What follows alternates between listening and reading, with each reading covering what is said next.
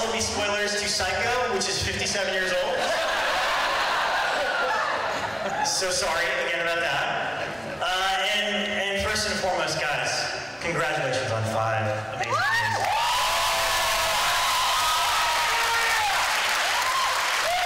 Such a great show. And I guess let's start from the beginning, starting with Freddie. I'm curious, now that the show has played itself out, what was the pitch when you first, when all of you were brought in for the show? What did they tell you the show was going to be? And did they fulfill that promise at the end of the 5 years? Now in retrospect. I think so. No, I hope so. It was 5 years ago. It's been quite a long time. It's hard. I think what was great is that at the end of season 3, we knew that we were going to have these last 2 years with which to wrap up the story, and so it feels satisfying now that we got to end it on our own terms, the way that we wanted to do, and the way that the writers, as you were saying, envisioned from the very beginning, as opposed to being part of a show that just is suddenly, one season just gets the rug pulled from underneath it. But I think it was always going to be this prequel to Psycho. I mean, that's what it was pitched to me as from the very beginning.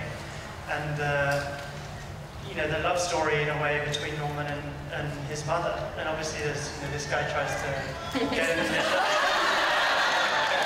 Wait, did this bleed off the screen? This little picture? I'm glad, as pitched, finally he was able to die, and it should be brought up that writer, and Freddie was in the writer's room the last season, and what was pitched to me was slightly different than what was shot. So somehow things changed through the course of season 5. Spoiler alert. At one point, I think I was supposed to kill you, and suddenly that started to change. But is anybody disappointed with that ending? Yeah.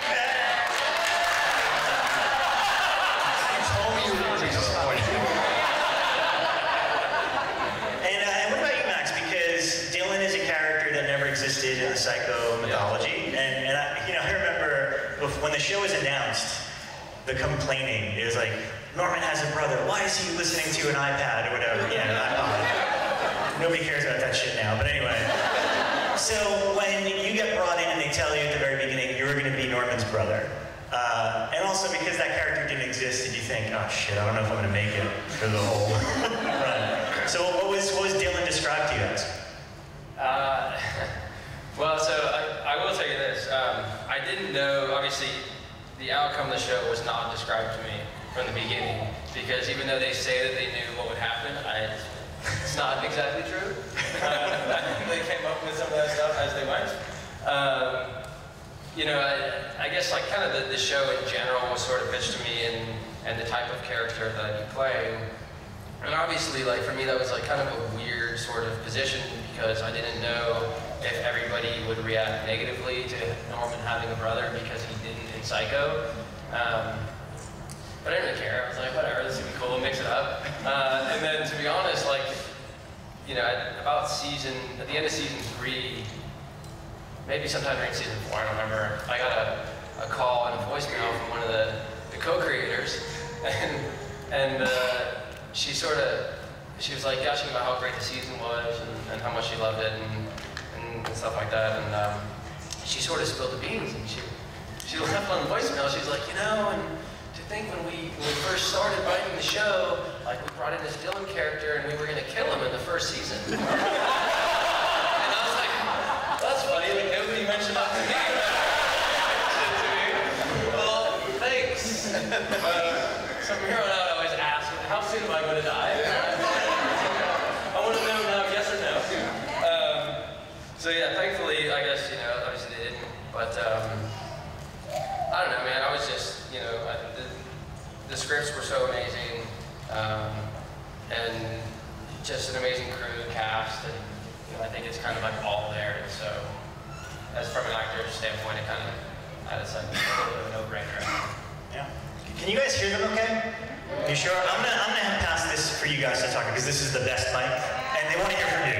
So just pass it down. Sure. So what about you, Nestor? Because you had a little bit of history with Carlton, correct? On Lost. Yeah, I did. Yeah, I worked with Carlton on Lost, and he called me. I bumped into him at an event, and then shortly after that, he called my manager and wondered if I would come on the show as a guest star. And I said, well, sure, I'd love to work with him again. And I knew it was Bates Motel, but I hadn't read anything. So he sent me the first 6 episodes. And I figured I'd get to him by the weekend, and I started reading it, and I was up till like 3 or 4 in the morning. I read all of them, and I couldn't wait to call him the next day, and I was like, yeah, man, of course, are you kidding me? So that's the way it worked out for me. It doesn't always work out that way, but there wasn't a lot in the first season for my character in terms of development. So what he pitched to me was like, look, eventually, if there's chemistry with you and Norma, we'll pair you guys up. So thankfully that worked out. That did work out. Sort of well.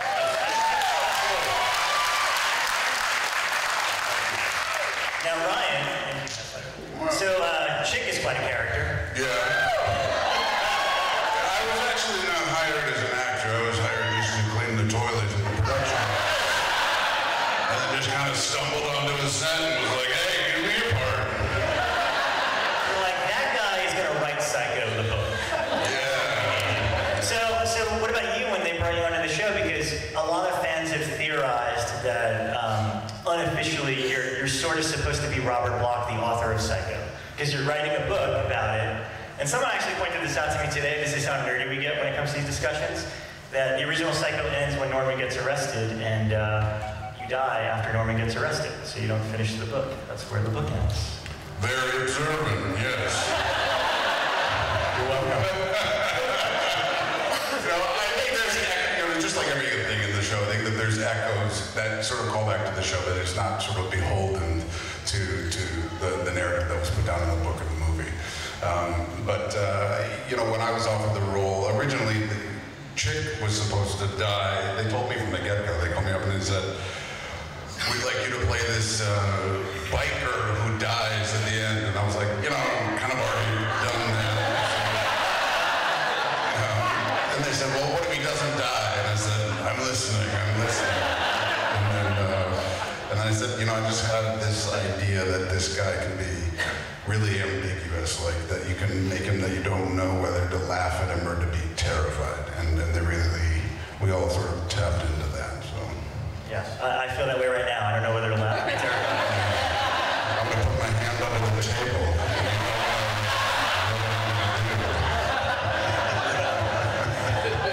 Back to Freddy.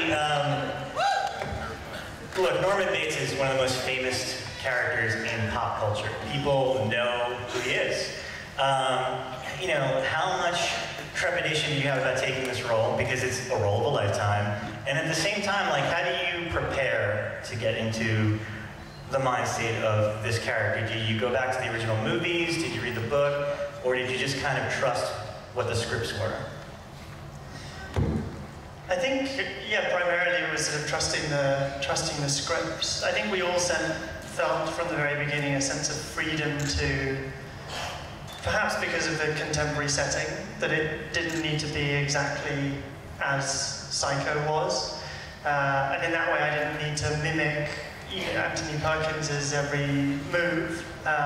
Certainly there was a attempt at times, I think, as we went forward more and more to use his performance as a source of inspiration, certain things that call back and refer to the movie and are reminiscent of it. But at the same time, it was never, I never felt any real trepidation in terms of feeling that you had to live up to this other performance. You kind of just get on with your job and hope it turns out for the best. Right. And trust in it, yeah.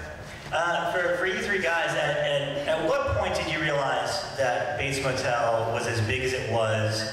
And when people were coming up to you about it, were you surprised how many of them didn't know Psycho. And just a very brief story, I went to a bank, I think during season 1 or 2, and I was wearing the shower scene shirt, you know?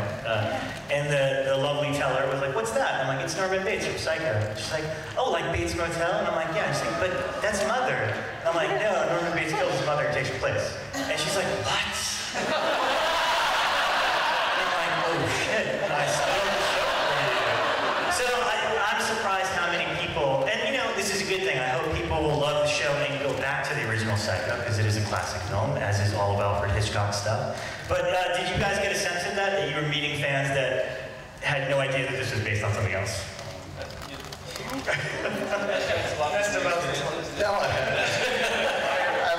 I'm not on Twitter. I need to get on. You gotta get on Twitter.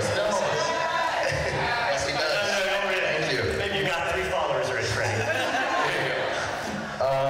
You know, I haven't quite had that experience. I mean, I know that there are people who haven't watched, you know, the film, but no, for the most part, I mean, the fans who come up to us are incredibly loyal fans, and they're so educated on the show and all the nuances, and that's the fun thing, especially about being here and meeting you guys and talking about those things that, I mean, we get into it because, you know, we love to do sort of nods to the film or just nuances in our relationship, but it's nice to see that it resonates with you guys, and when we get to talk about it, that's the fun part, you know, that, you know, you catch those little things. But in terms of, you know, I haven't quite had that experience, but I do, if you haven't watched Psycho, I recommend you watch it. We all directed this last season, so we had to watch it, we wanted to watch it to pay homage to it. And man, does that film hold up. It's phenomenal. Yeah.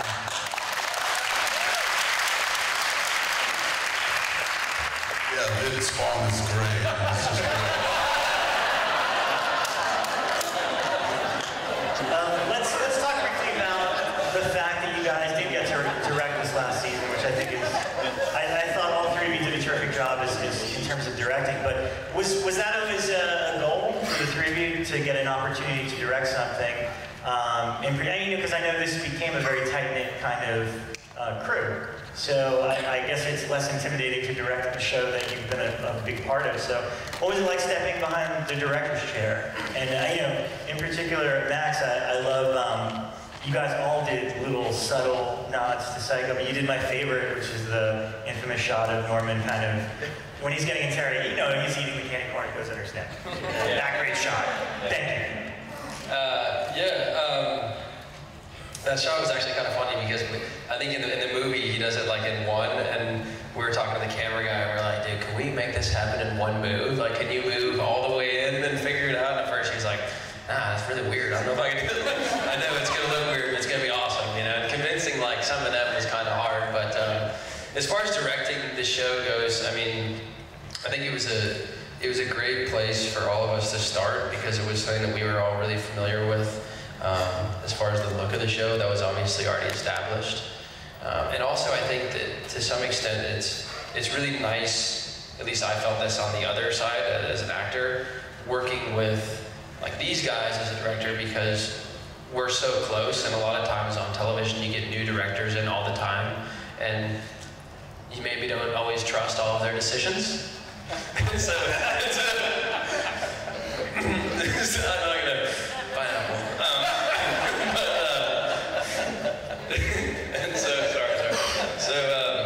So you know, I think like when you have actors who you know so well and who you're so close with directing you, you feel this level of confidence that's higher and trust in them when you're directing. And so I think that helps a lot and sort of transfers over, and you see that when you watch the episodes. Yeah, there was one director who pitched that Norman had superpowers, and this was how he was going to overcome Dylan in a fight scene early on. I'm not sure they quite got the tone of the show. So in that way, we had an advantage. I guess I can't really say his name, but we have a good nickname for him anyway. Something along the lines of a porcupine. But no, we were really lucky to, I mean, I think Max and I were both lucky because, sorry, because Nestor did such a brilliant job directing for seasons 3 and 4 that if he'd have messed up, they wouldn't really have you know, wanted to entrust us with the opportunity to do so. And then, yeah, and the actors that you get to work with, both as an actor and then as a director, you feel so lucky. Like, everyone gets the scene so quickly, and you can work on the important stuff in the scene and the nuances of it, as opposed to everyone's just so professional.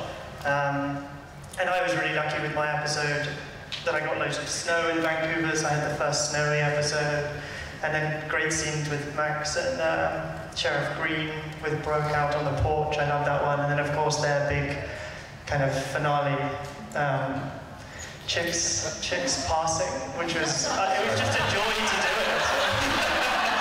With the little ding as his head hits the typewriter. I know I'm waffling on, but it was such a pleasure to do it. And I remember the writer who was on set at the time sort of looking over to me, and I was like this close to the monitor and breathing really heavily. And she's like, "What are you doing?" I was just sort of so engrossed by what these two were doing. It was amazing. Since you brought it up, I'd love to talk about Chick's untimely death. Out of curiosity, who cheered for Chick's death? Who cheered for it? You were very well liked. That was a good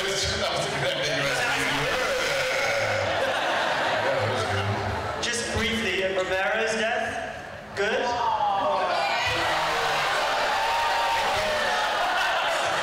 Romero killed Norman?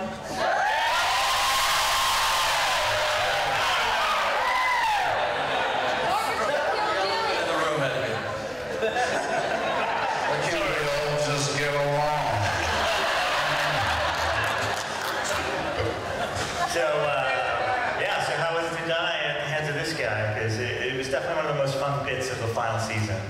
It was, you know, I've said this to Nestor privately a bunch of times. While we were shooting that scene, I was having a little bit of trouble in that scene. I couldn't quite find it. It was, you know, I knew that it was going to be the end of this character, and it was my coverage. It was a shot on me, and this guy comes in, and you could see that I was struggling in the scene a little bit, and totally just changed his performance, and totally amped it up, and really changed the entire sort of trajectory of the scene, and it really helped me with my performance. I thought that the ending was brilliant. I loved the little ding at the end. The only thing that I ever wish that didn't make any shot was at some point there was this, I don't remember what episode it was with you and I, but I referenced you as Master Bates. Tell me this joke, it makes the cut, and it didn't make the cut.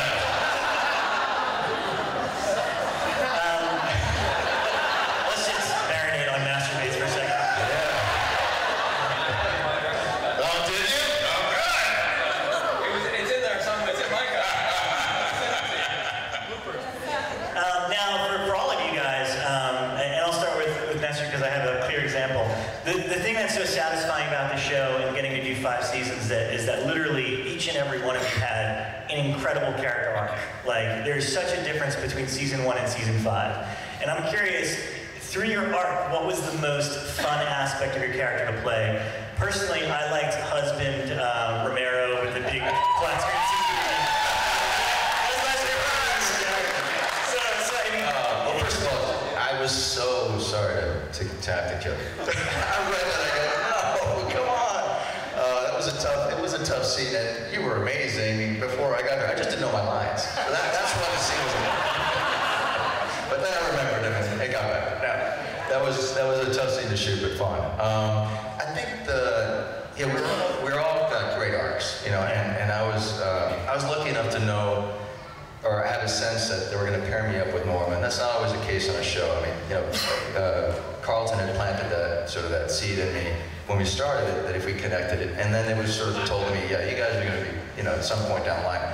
So it was nice to know that I could start sort of emotionally opposite to where I was going to end up. So a guy who's so closed, he barely moved his face. You know, this is a guy who was pretty tight, knowing full well that when I fell for her, that she would open me up. So I had that to look forward to. It only took me 4 seasons to get there, but finally I did. And then only to unravel completely in the 5th season and just become a madman and completely lose it.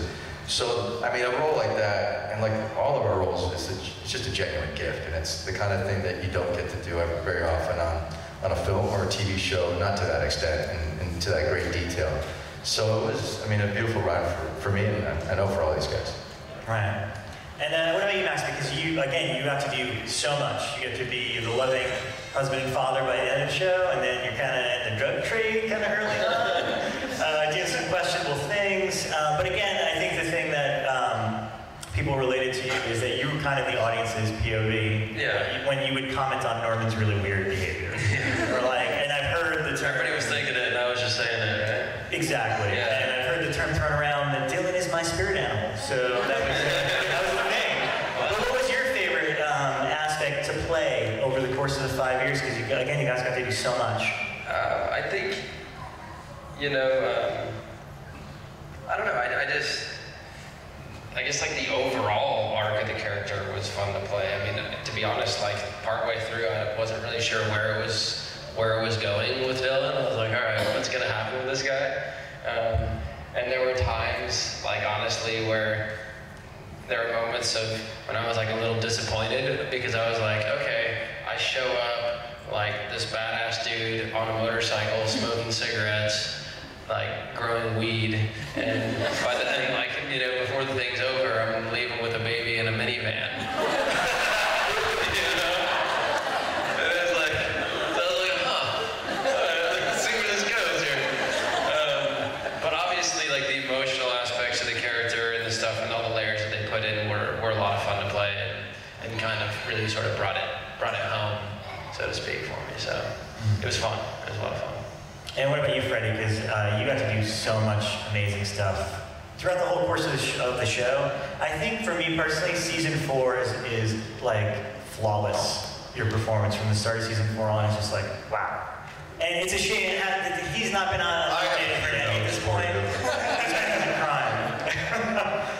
So what was your favorite aspect of playing Norman? And is he easy to let go now that the show is over?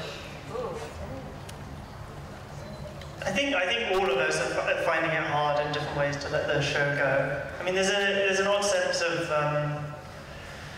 being used to finishing every season and going off to separate parts of the world, but then there's always the promise of being able to return and just do another season at some point. So it'll perhaps sort of hit later on that sense of, oh, we're not going back to our house in Vancouver that's completely destroyed. It was 12 hours after we finished the exterior scene, we were back having lunch on stage, and then, you know, bits of the house started to come by. Like, I think that's the window, isn't it? There's like the road window, and then you're sent this image of the house just completely attacked and destroyed. They seem to have a good time tearing it down.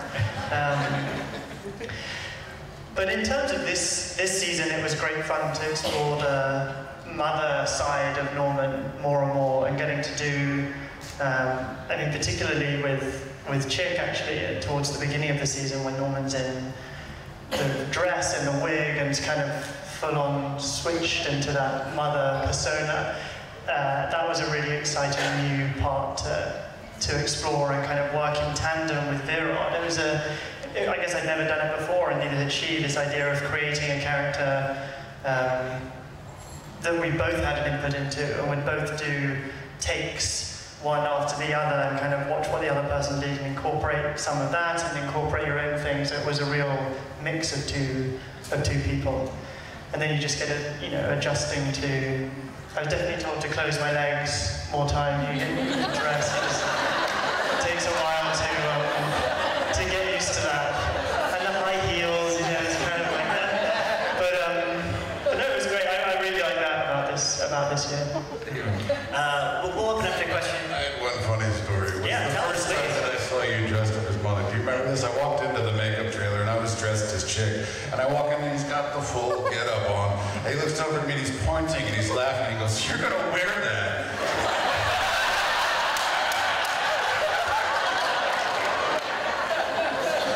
Just seemed completely normal at that stage. That Norman would be just like, yeah, of course he's dressed. Like, what's weird about that?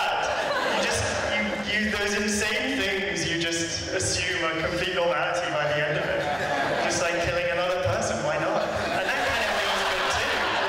It's really cathartic, you know, getting to do those scenes in the shower and people say, do you take it home with you? No, you just like get out all your murderous tendencies on set. And then you go home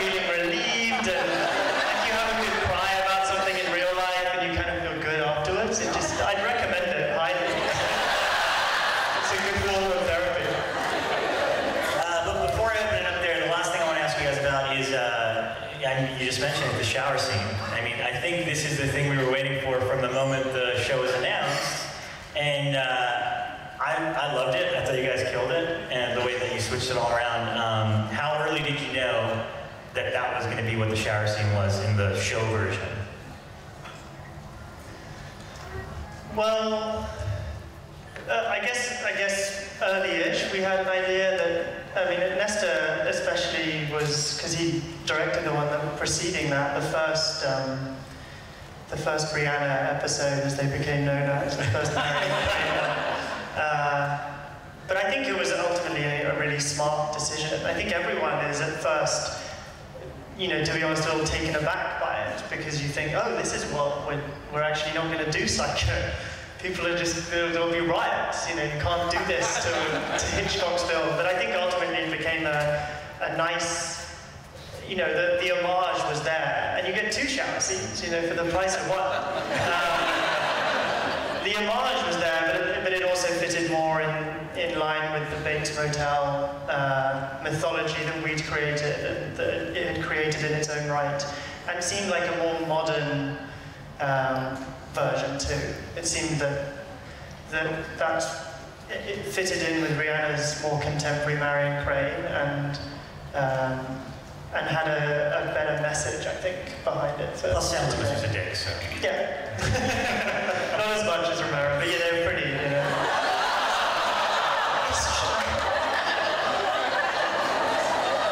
I didn't mean to say that. I'm sure there's a lot of Bates Motel fans in the audience that would like to ask a couple of questions, so raise your hand. This gentleman right here, stand up, please. Hi. I was actually talking to Nestor a little bit earlier. I have actually Tourette's. Yeah, hey man. I actually have Tourette's syndrome for most of my life, and regardless, I was conflicted about if I want Ramiro to succeed or Bates or Norman Bates or I suffer from it, so I know it's not mental, but it's psychological in addition to being neurological. So I'm very I was conflicted, but actually I meant to tell you I'm writing a book on Tourette's for the past 5 years now. That's fantastic. Yeah, so people with disabilities. So when I was watching, I was thinking to myself, one of the quotes I put in my book was, one of the worst weapons that can be used against you is yourself. And, I was rooting for Norman and rooting for, but when I got to even towards the end of the 5th, I didn't realize how Norman could, the balance, how the balance, fully between him and his mother. So, and I want to say, I believe there's always going back, even when you're so deep in, your mind, because I still deal with, stuff in my head you can't escape. If you can't heal the mind, once you heal the mind, the rest of your body's fine. I'm not focusing on one thing at a time. So I just wanted to mention that I empathize with Norman, regardless he's a killer. I'm not a violent person. But I will say, I have arachnophobia, and regardless I watch all these horror movies, so I will say that if there's a spider in my set, I come out to one, I want his family dead, I want his house burned to the ground. That's the only time I would get violent, but I just want to specify that. So thank you. And the show was amazing. Thank you, David. Congratulations on your book. I'm still working on it, but That's awesome.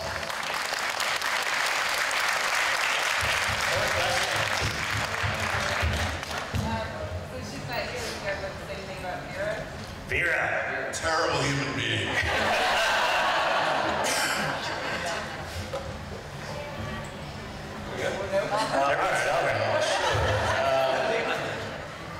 Well, I mean, she's extraordinary, and I wish she were here because I know she'd love this and she'd love to meet you guys. She's working right now, but Vera set the tone. She was the matriarch of the show in more ways than one, and she had the show on her back the whole first 2-3 seasons. I mean, obviously Freddie as well, but really Vera, took the bull by the horns and really helped establish the tone of the show, as much as the actor as the person. So Vera's the kind of actor who will sit on set, we all know this, rarely go back to her trailer, because she's there to work.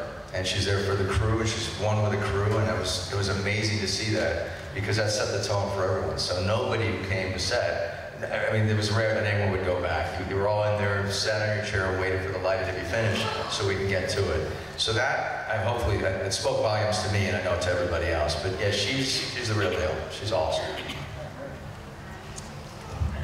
I think Nestor covered, I mean, really, like, all of us could sit up here and talk about how amazing Vera is all day, like, as an actress, as a person. Yeah, I think that'll be one of the things that'll be really hard to move on from, I'm sure, for all of us, is not to be, like, working with her, because the past 5 years have been amazing. You honestly can't hope for somebody better to work with and spend a lot of time with, for sure. Yeah, I think she was wonderful. I think what she brought to the show at the very beginning was perhaps the first to notice and dig out was the humor in the show. The dark humor that was always there and always present in everything that Norma did, that gave it such life, and that balanced it off against the more horror-like aspects of the show, to such an extent that, I mean, it's funny because you talk to people who are horror fans, and I've never thought that The Bates Motel is a horror show at all. I mean, and I think that's testament to what Vera grounded it in emotionally from the very beginning. I mean, it's never been, who's around the corner, who's the creepy figure in the darkness, but those horror beats always felt real and grounded, as I said, offset by that humor that Vera brought. And it became so much more than just a horror show, and I think large part of that is down to her. Any more questions? Right over there. Yeah, this is about Dylan's dunkel. Dylan's what?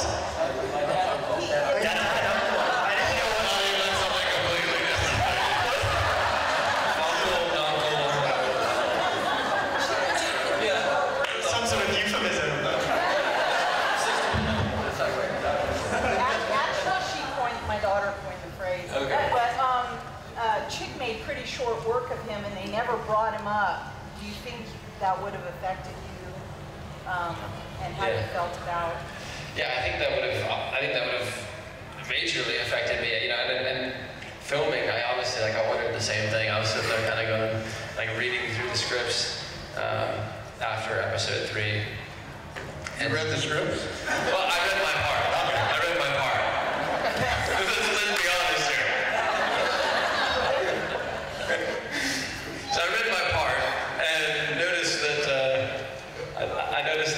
I never found out. And so for me, that was something that I guess, I don't know, you can only fit so much stuff into the story, and obviously I guess they felt like it wasn't necessary. But I felt like it would have been interesting to show that, at least in the end little sequence there or something. But I think they wanted to make that as positive as possible, so they left the sad stuff out at the end for Dylan.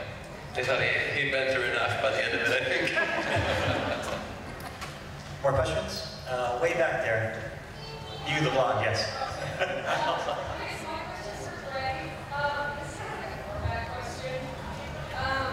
So after season 5 ended, I went back and started watching the beginning again, and then I went back and it's over. And the first 2 episodes, I just realized that Norman calls Norma mom instead of mother. And I didn't know there was a certain thing that triggered him calling her mother, or it was kind of a I don't think it wasn't a particular incident as such that sort of started the mother thing. I think that in the first few episodes there was a mixture of both mum and mother, I think, as far as I can recall. And then gradually I kind of just never said mum and just said mother, even when mum was written, and then I think they just kind of went with it. But it seemed to, those little quirks, I guess, of a character can only really come in a big way, and that's not perhaps the best example because it's so, prominent in Psycho anyway. But as Nestor was saying, they had 6 scripts written before we started filming, and once they start seeing people's performances and understanding what the actors are bringing to the role that's so brilliantly written on the page, then the character really does come to life. And so I think in those later episodes of the first season, for everyone who was involved, they start writing the role with you in mind, as opposed to just a role that they can't quite picture or imagine in reality yet. And that's what's been exciting about working on a TV show in general, is the opportunity for much greater collaboration in that way, that you realize they're starting to write for you once they've seen the performance that you're giving. And so that's what's been exciting. Right up front here.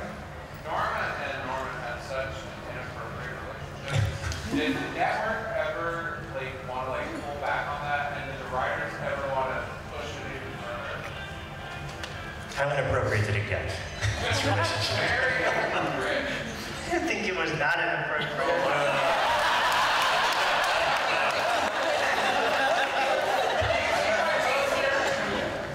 No, they're very close. I mean, they've always needed. They needed each other. No, I don't think the network ever wanted to pull it back. I do think that it was always grounded and always suggestive, as opposed to overt. I mean, probably the biggest place. I'm going to miss Freddie's selective memory. There was a scene that they had to reshoot because it was too much. No, they didn't reshoot it. They reshot it because certain people thought it was too much. But I think the version that actually was in there was much more overt and sexual than it was originally there. It was the scene in which episode was it? Yeah, in episode 2 in season 4. And Norma needs to get the gun off Norman up in the bedroom, and she kind of comes around the bed and sort of seduces him, and then you see, her put her hand down, and then they added in this close-up of her hand grabbing the gun, and you kind of stroking the gun to get it out of the water. I didn't think that was any less. On the script. They added that in. That was the thing that we added in the reshoots to make it less suggestive. It's because they didn't have the shot of the gun, so instead it was just her hand reaching down. And then Norman's blissful face. But I think, Norman's feelings for his mother were complicated. But I think from Norma's point of view, they were much more pure, and I think she was never into Norman in perhaps the same way Norman imagined Mother at times. But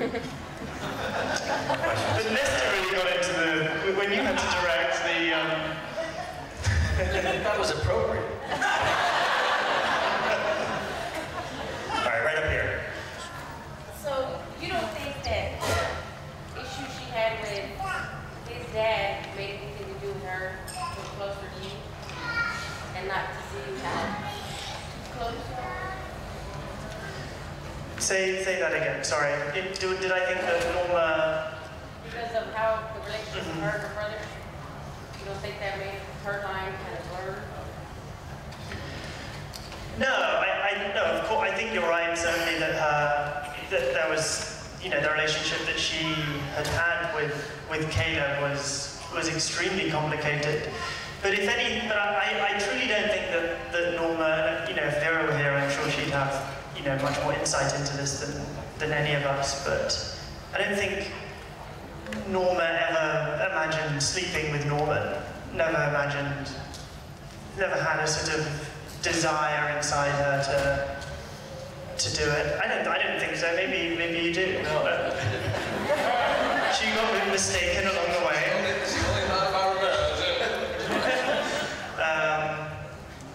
And I think the tragedy of the whole thing, and it's funny sort of looking back at when I saw the last episode sort of for the last time, and that scene at the end that Max was so brilliant in with Norman and Dylan, and Norman says, if you believe hard enough, you can make it that way. And I felt like that kind of summarized the whole show to a large extent, the idea that everyone had good intentions. Everyone was trying to do the right thing. And that they got waylaid along the way, and their own desires would get in the way, but ultimately they were good, they were all good people. Even Norman, I think he genuinely tried to do the right thing. Romero did, Dylan did, and they all had this dream. And the sort of saddest thing is that it was almost the same dream that they all shared, and yet they still couldn't get it right.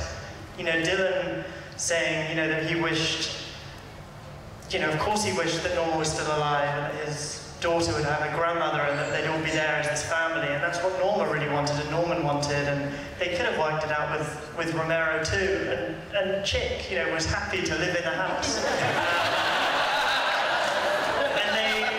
But the sad thing is they all ended up, you know, without that very dream that they all started with. We have time for 2 more questions. Next one. Anybody's comment about Olivia Cook? Oh yeah. Gotta give it up for Emma, Olivia Cook.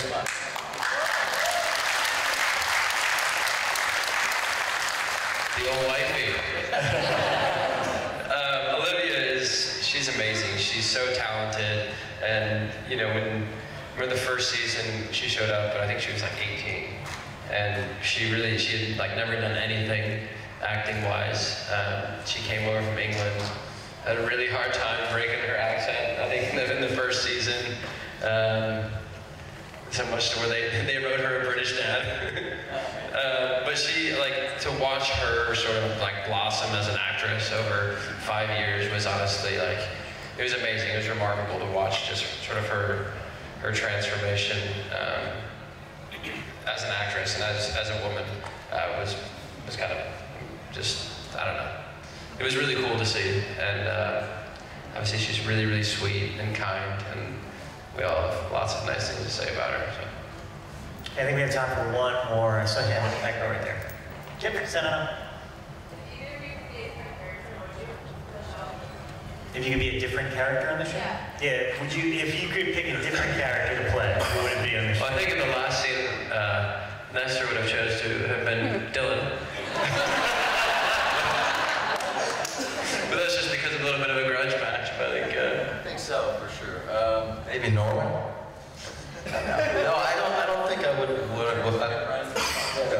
For me, Romero was the role, for sure. I couldn't ask for anything more. Play Norma.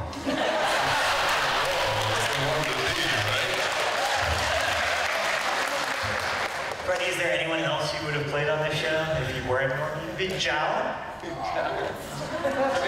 Season 1. So do you know that Zhao is in, for those who have seen the finale, that Zhao does make her reappearance? Zhao is people will rank, yeah. The sex slave in season 1 who was caught up in the whole thing. I wouldn't really have wanted to play Zhao. I was more just thinking of someone at the top of my head. It wasn't well thought through. But if you missed it, the sex slave from season 1 that escapes is the realtor selling the house at the end of the final episode. Yeah. After we watched that, they brought her back for that, which is really cool. That was what happened to Zhao. She kind of